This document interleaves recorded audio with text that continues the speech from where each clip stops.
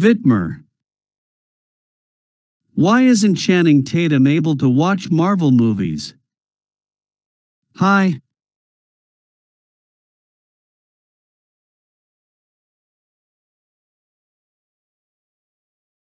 Because he lost the opportunity to fulfill his dream. Before Disney bought 20th Century Fox in 2019, Channing and Reid Carolin were developing a Gambit movie, which they wanted to direct. Being one of his favorite comic book characters, Channing was over the moon while in the creative process, and he couldn't wait to start playing the character and redeem what was done to him in X-Men Origins, Wolverine.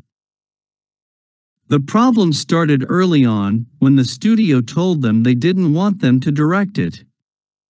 He recently told Variety, "The studio really didn't want us to direct it.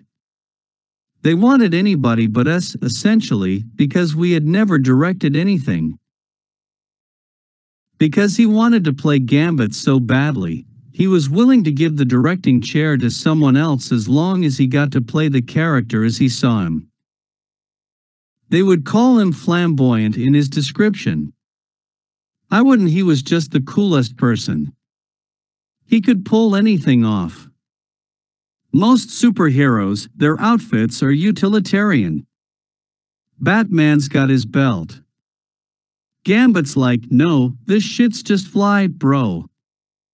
This shit walked down the Paris runway last year. He's just wearing the stuff that's so dope because he loves fashion. And as everything seemed to be looking up, and after 4 years of development, they received the news that the project was officially shelved because Disney bought 20th Century Fox. This deeply upset him, and made him want to forget everything relating to Marvel. Once Gambit went away, I was so traumatized.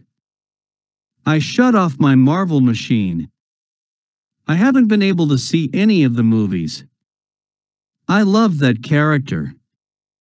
It was just too sad. It was like losing a friend because I was so ready to play him. Thank you for reading. 128.2K views. View 2,129 upvotes.